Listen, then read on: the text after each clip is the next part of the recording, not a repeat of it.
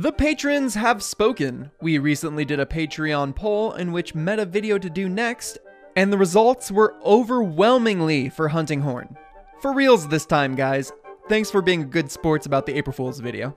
Despite its reputation as a support weapon, the Hunting Horn is capable of outputting some impressive deeps when used in skilled hands. And with each different weapon using different song lists which lead to different combos and therefore different playstyles, there's quite a level of complexity to mastering the Doots. But how do you maximize the damage on your Hunting Horn? Well, I'm JinJinx. And I'm Tuna. And we're the Monster Hunter Math Guys. And this is Monster Hunter Meta Hunting Horn builds. I do want to apologize about the delay on getting this video out. The day after we put out that April Fool's video, I contracted a respiratory infection that has kept me out of commission these past 5 days. I'm still fighting it off, but I am well enough to get this video out for y'all. Thank you for your patience. Today is all about the Recital Buffer combo and why it determines your standard attack combo with the Hunting Horn, why attack up large is pretty much mandatory on every Hunting Horn, why you should be a War Bard and not a Corner Dooter, and the meta damage builds for Hunting Horn, including one from the Doot Master Supreme himself, Griffted. I want to start off with a quick disclaimer. All the builds, analysis, breakdowns, and everything we do on the channel are not meant to tell you how to play. Unless you are a speedrunner or care about max deeps, these are not the only way to play, and we are not suggesting that. The purpose of what we do is to educate and inform, is to give you the factual information on the relative strengths of different builds and playstyles so that you can make informed decisions. Play how you like and enjoy yourself. It is a video game after all. All the sets in this video will feature our standard attack buffs along with the self-improvement song damage buff and the highest level of attack up song the Horn has. Realistically, both of these songs should always be active when you're attacking a monster. If they aren't, you should be reapplying them.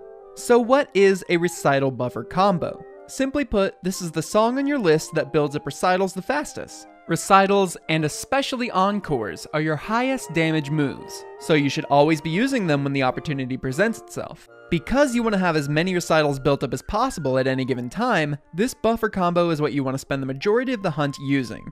What the effect of the song isn't really that important. What is important is how quickly you can stack up to 3 recitals. We'll cover the individual buffer combos for each build when we get to them. But why is the attack up song mandatory for Hunting Horn? The reality is, the Hunting Horn's motion value per second is simply lower than most other weapons. This is an intentional balancing mechanic for the fact that it has songs that buff yourself and your teammates. So by using attack up, you're counteracting that fact with A, your teammates dealing more damage due to the song buffs, and B, you yourself dealing more damage. The most important buffs for this are self-improvement and attack up. Every Hunting Horn gets self-improvement with a juicy 15% increase to total true raw. Never fight without it. The attack up song is only on certain Hunting Horns. Attack up small gives you 10% more base raw, attack up large gives you 15% more base raw, and attack up extra large gives you 20% more base raw. Even though it only applies to base raw, it applies for you and your teammates. Very nice. For obvious reasons, this song is basically considered mandatory on a Hunting Horn. If your Hunting Horn can't run it, you won't be dealing max deeps. And while it's true that some horns run affinity up songs or elemental attack up songs instead of attack up, neither of these are very good. It's simply too easy to stack affinity on sets, so there's only niche situations where that's useful. And elemental attack up songs don't increase the cap. So if your weapon capped at 350 thunder attack and your build already had 350 thunder, you would get nothing from the song. Realistically, you or any of your teammates running elemental weapons would have already maxed out your respective elemental attack on your set. Even if you didn't, a 20% base raw increase will lead to more damage output, even on bow. Finally, let's talk about being a war bard that doots the song of your people, not a cowardly corner dooter. First off, yes, Hunting Horn does have lower motion value per second than other weapons and therefore deals less damage. But this does not mean its damage output is worthless. Let's briefly compare 2 of the TA wiki records for the rank 8 Hellfire Stronghold Teostra quest. The currently posted world record for Greatsword is 2 minutes, 4 seconds, and 91 milliseconds. The currently posted Hunting Horn world record is 2 minutes, 41 seconds, and 30 seconds. This puts Hunting Horn at a 29% slower kill time for Teostra. And Greatsword is pretty top tier in terms of weapon TA clear times. Admittedly, no, this isn't a great way to compare weapons damage output. Every weapon has different matchups they're strong and weak against, and unfortunately, Hunting Horn has quite a lot they're weak against. In some matchups, the Hunting Horn will be 40% slower, and in some, 15%. The point we're trying to illustrate is, the damage isn't that much worse than other more meta damage options. It is lower to compensate for song buff mechanics, but dealing 80% of the damage of your GS buddy is a hell of a lot better than dealing 0. So go smash some monster skulls while dooting the song of your people. Mama said never be a corner dooter. Alright, onto the builds. First up we have a treat for you guys, a build from the master dooter himself, Griffted. Hey guys, thanks for having me. I'll be talking about one of the most underrated builds in the game, a crit status sticks build. Crit status amplifies the status ailment buildup of your weapon whenever you land a critical hit. The status ailment on the Empress Roar sticks is Blast. Since crit status requires 3 pieces of Zora Magdaros armor, that rules out Behemoth Master's Touch for us. Luckily, the Empress Roar sticks comes with natural white and Razor Sharp built in. Razor Sharp halves your sharpness loss. These 2 things take care of our sharpness management. Hunting Horn sets are built like every other Blade Master set, focusing on obtaining 100% crit. After that, we squeeze in attack and peak performance to help out the DPS. Horn Maestro is a great quality of life skill, and is easily worked into most sets as a level 1 decoration, but we leave out Horn Maestro on the Empress Roar sticks because of the unique song set. Styx has attack up small, and when encored, it gets attack up large. The time you maintain attack up large without Horn Maestro is comparable to the time you maintain attack up extra large on Deep Vero with Horn Maestro. Too long didn't read, Horn Maestro isn't needed on Styx. Built into the set is a very synergetic Blast Attack 2, and we gem in Blast Attack 3. Again, abusing the crit status and focusing on getting as many blast procs as possible. The set also comes with Tremor Res 2, which is a nice utility skill. Depending on your decoration restrictions, you can swap the charm and some decorations around to fit your individual needs. This is a relatively new set for speedrunners, and hasn't seen much action yet. I use the set in my TA Wiki speedrun Rush of Blood, which sees you fighting 2 Odogarons. I could see this set being used on any monster with a weakness to blast, or monsters with poor hitboxes for blunt weapons. Because of the built-in Tremor Res, this set is also appealing for monsters like Bon and Uragon. The Empress Roar Styx crit status build is utilitarian and easy to use. It's effective and extremely fun. One of my absolute favorite sets. Thank you guys for having me, and keep playing that sweet chin music, boys. Appreciate it, Griffted. If you'd like to learn more about the mastering of the Doots, Griffted is your man. He has videos covering everything you could possibly ever need to know about the Hunting Horn and how to optimally doot. Seriously, he covers mechanics we didn't even know existed. Link to his channel will be in the description. Definitely go show him some love. Alright, time to cover the other meta builds. We will be referencing things like double nodes, double swing flourishes, super pounds, etc. in the video.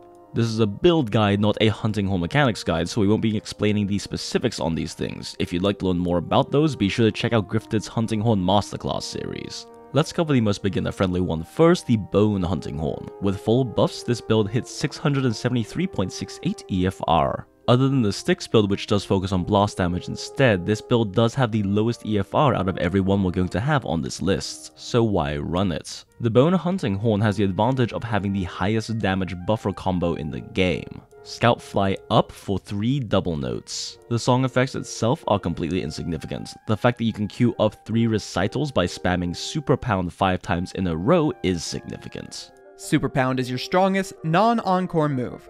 With the Bone Hunting Horn, other than keeping your attack up extra large maintained, you can basically just spam Super Pound until you have a recital opening and repeat until the thing is dead. It has arguably the simplest playstyle in the game for Hunting Horn and is pretty damn effective at it. And Earplugs S only hits Earplugs 3 at max, but it's still pretty handy. Small monster roars like Odogarons can be completely negated, while larger monster roars have reduced stun time. And you can change the Hornmeister deco for another attack deco if you're fine with having to re-up your songs during the hunt. Next up is the Empress Roar Blaze Hunting Horn. At 709.63 EFR with some blast damage as well, this Hunting Horn is quite a bit higher EFR than the Bone Hunting Horn. However, it does not get to use Super Pound spam as its buffer combo. Instead, it gets the huge benefit of Melody Effect Extended as its buffer combo, which extends the duration of every currently active song. This means that as long as you play this song every so often, you never have to re-up your other songs. This also works for your teammate songs as well as your Palico's Choral Orchestra songs, which is pretty phenomenal. It makes the combo loop for this hunting horn super simple. You basically just spam double swing with a double note flourish to build up songs. This allows you to never need Horn Maestro, as all your songs have effectively infinite uptime. Knockback negation is nice to have too, basically a free flinch free for your whole team. This build is both peak and agitator reliant though, so that's something to keep in mind. But the built-in blast is some nice bonus damage. Next up is the KT Sleep. At 713.33 EFR, this is the highest EFR set for Hunting Horn. However, like all the other builds, it is also peak reliant, and because these Sticks and Blaze builds have blast built in, they may outdamage this build. Similar to the Blaze, this Hunting Horn uses a double swing into double note flourish as its buffer combo. However, for the Blaze, this song is health recovery small. This synergizes really nicely with the peak performance in the build while also keeping your teammates topped off. More peak performance means more max deeps. Either this or the Blaze build are excellent for use against anything that doesn't have a damage aura generalist builds. Both are very close to each other in terms of damage output. It mostly comes down to whether you prefer health recovery songs or never having to re-up your attack up extra large songs. Finally, we have the Joe Hunting Horn, the Deep Vero. By far the sexiest hunting horn in the game in my opinion. Dude's me daddy. At 707.78 EFR, this horn hits pretty hard.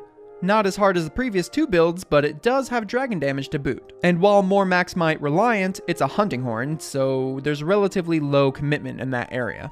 The primary benefit of this hunting horn is that it has 0 peak performance. So against monsters that you can't keep peak performance active, this build will serve you best. It's also your highest damage option against dragon weak monsters. The main issue with the Joe Hunting Horn is that it doesn't have a very efficient buffer combo. The best option is the Wind Pressure Negated song, which requires 2 double notes and a red note after. After the first cycle of the song, you can do a double note flourish off the red note to remove 1 move out of the combo, but at minimum you need to do 3 moves for the first song and 2 at the minimum afterwards. This makes it overall fairly slow at generating recitals compared to other options. It has the worst song list from an efficiency perspective. However, it does have a nice song list from the effects perspective. Defense up extra large, wind pressure negated, both very useful. Health boost is less useful because it doesn't raise the cap, so unless your teammates didn't bother eating or max potioning, it has 0 effect. Unfortunately, the Deep Vero is so affinity hungry that you can't run Horn Maestro on this set without losing 100% affinity. Up to you whether that's worth it. And that about does it, guys. This sick boy is thankful for your patience with us in getting this video out. Huge thank you to Griffted. Again, check him out. He is the master when it comes to hunting horn. And thank you for watching. Let us know which hunting horn's your favorite in the comments, meta or not. If you're looking for some more tips and tricks on dooting, you can check us out on the Discord, the Mathalos Nest. You can follow us on Twitter, where we post updates on videos and other things that interest us. And you can check me out on Twitter, where I stream Monster Hunter and other content almost every day. Shout out to Honey at honeyhunters.com for providing the tools we use to make sets, and a huge thank you to our patrons, Ray, Exponage, Ven, Haika, Cheklam, Yoshi Cho, John Cowan, Ken Alvarez, Robin, Bram, Lightweight, Skylar Yang, Lupin, Mongus, Lord Sinane, Jamie, and everyone else who's been supporting us on Patreon. Again, we have Patreon-only polls for the meta weapons we cover next, so if you're interested in being a part of that, check it out. We really appreciate the support. We have a new poll set for our next meta video, so that should be up soon. If you want to see that when it goes live, you know what to do. Until next time, happy hunting, hunters, and keep playing that sweet chin music, boys. Bye!